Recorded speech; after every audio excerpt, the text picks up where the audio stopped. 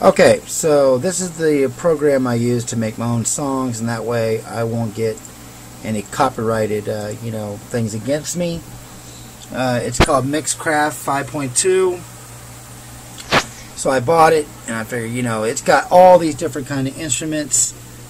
You have just a big long list of things you can do. So example here, I started with one little melody here, or note. Let me turn it down. Turn that down. Okay, so then I picked a different instrument, a different sound, added it. I muted it right now, but hear the difference?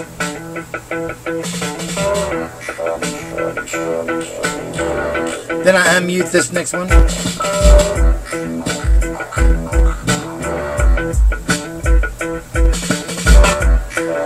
And the last one I added.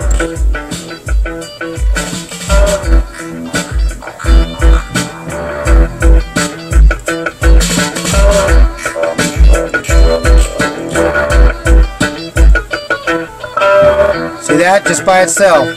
That's what it sounds like.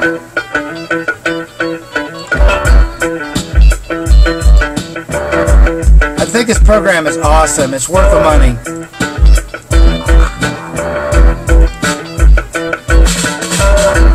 Anyway, so that's how I make my music.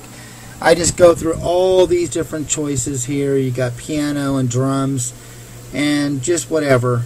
And you just get a sample of it, like that, little sample.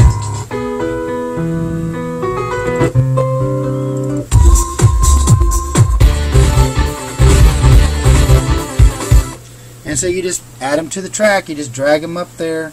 And once you're done, it's really easy to save it. Just go here, like this. It'll ask you to save it into a main file first, like this. And so, what have I done here? So, number 30,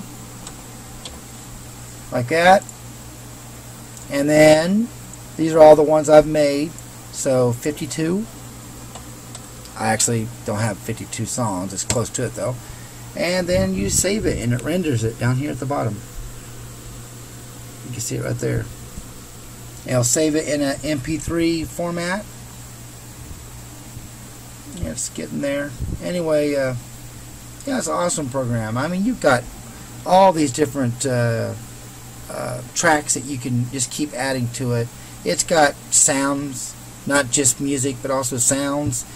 It's even got voices. It's got like money and water and just like, so there you go.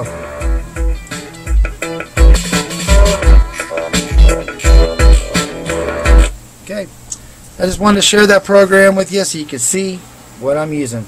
Alright, you guys have a good one. Take care and God bless.